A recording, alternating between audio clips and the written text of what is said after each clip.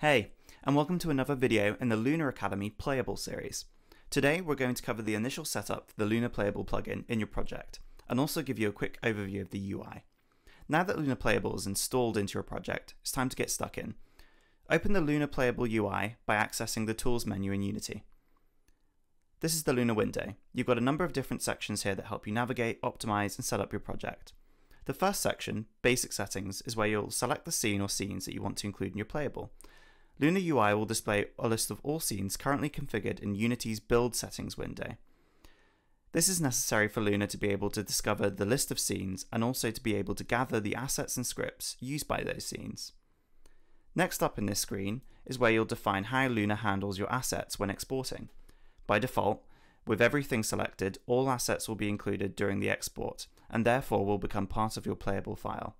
This is fine if you have a standalone project, but of course, if you are building your playable scene as part of the full game, you want to be careful here. By choosing selected items such as scenes and resources, you'll reduce the number of assets being exported, but again, you want to verify that everything you need is included when using these options. Luna tried to determine which assets are a reference in your scene, but it's very possible to miss prefabs or dynamically loaded assets.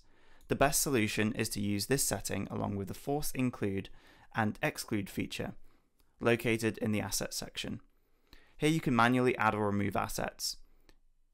And that's it, you completed the initial setup. Your scene is ready to be exported.